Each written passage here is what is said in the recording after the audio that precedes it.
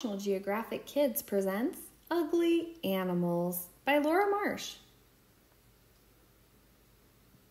What is that? On the ground, in the air, in the water. There are ugly animals everywhere. These animals might not be pretty, but their strange bodies help them live on Earth. Let's find out how. This animal is the rosy-lipped batfish. On the ground, you can find lots of weird-looking creatures. Try looking down near the ground. The praying mantis gets its name from its front legs. They look bent in prayer. Yet those legs are used to hunt. Tiny spikes hook on to the prey so it can't get away. Is that a pig? Is that an elephant? No, it's a tapir. A tapir's trunk grabs leaves and fruit to eat. It makes a great snorkel in the water, too. You can find this critter on the ground, but not for long. A jumping spider spots its prey with its 8 eyes, and then it jumps on its meal. Some jumping spiders can jump up to 50 times their own body length. On the short-horned lizard, spines warn predators to back off. If that doesn't work, it shoots blood from its eyes. The predator is surprised, and the lizard can get away. This is the short-horned lizard. The blood tastes terrible to predators, such as dogs, wolves, and coyotes. Under the earth. Some animals spend their lives underground. Their bodies are built for digging in darkness.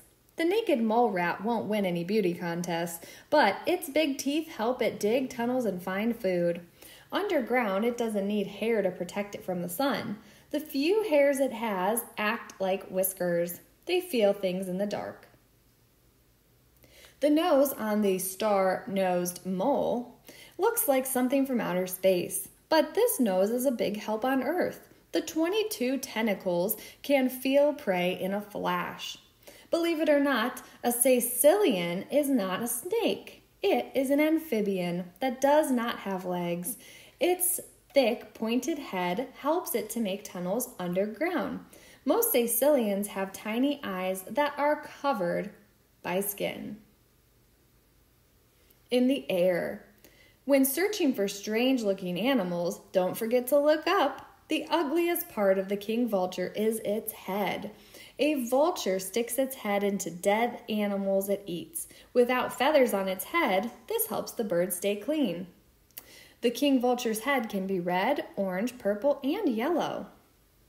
The colugo glides through the air. Its stretched skin acts like a sail. High in the trees, a colugo eats leaves and stays safe from predators.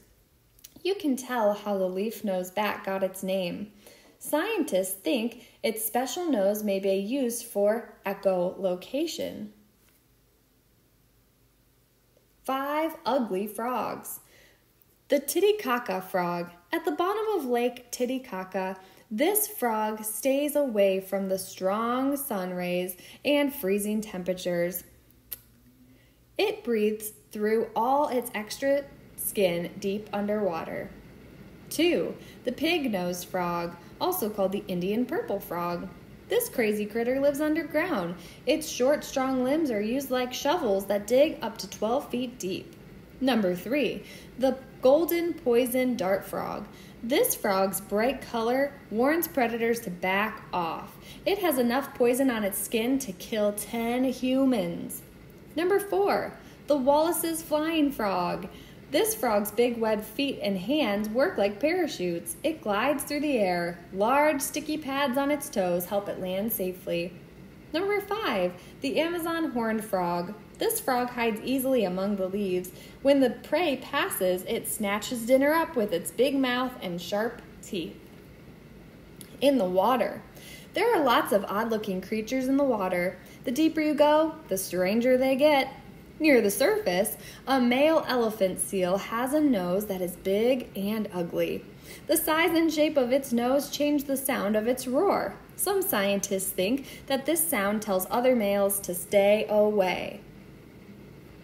In the water, a mud skipper swims like other fish.